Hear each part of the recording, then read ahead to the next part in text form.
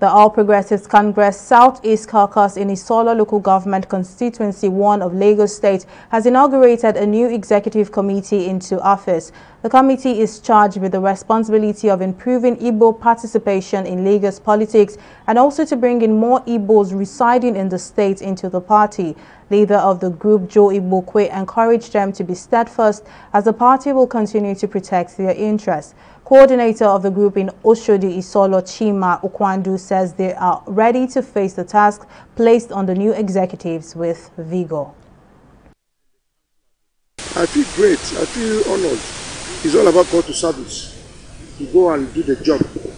You know, so we have some problem. Not that we have a problem, but we have some this perception which we want to change in reality. You know, make it not the negative one, but make it positive. So, like our APC said today, we have been charged to go and deliver and talk to our brothers and sisters in Oshodi Isolo, the Igbos who are there, some who are in order to come out to join our great party, to come out and join a great party to deliver. APC is a very good party.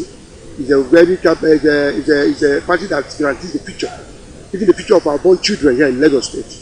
So it's a very big honor for us to go and do the job. There's no way everybody will be on the same under one canopy. You have the leftists, you have the rightists. So people will always want to choose where they want to be. Your own is continue to work hard to have 60–70% and leave 30% to the leftists. It's normal. And we run a multi-party system. People can be on the other side, can be on the other side. But we are working hard to make sure that we are in the majority. Let them get involved. Be involved in the election of people who will be your leaders.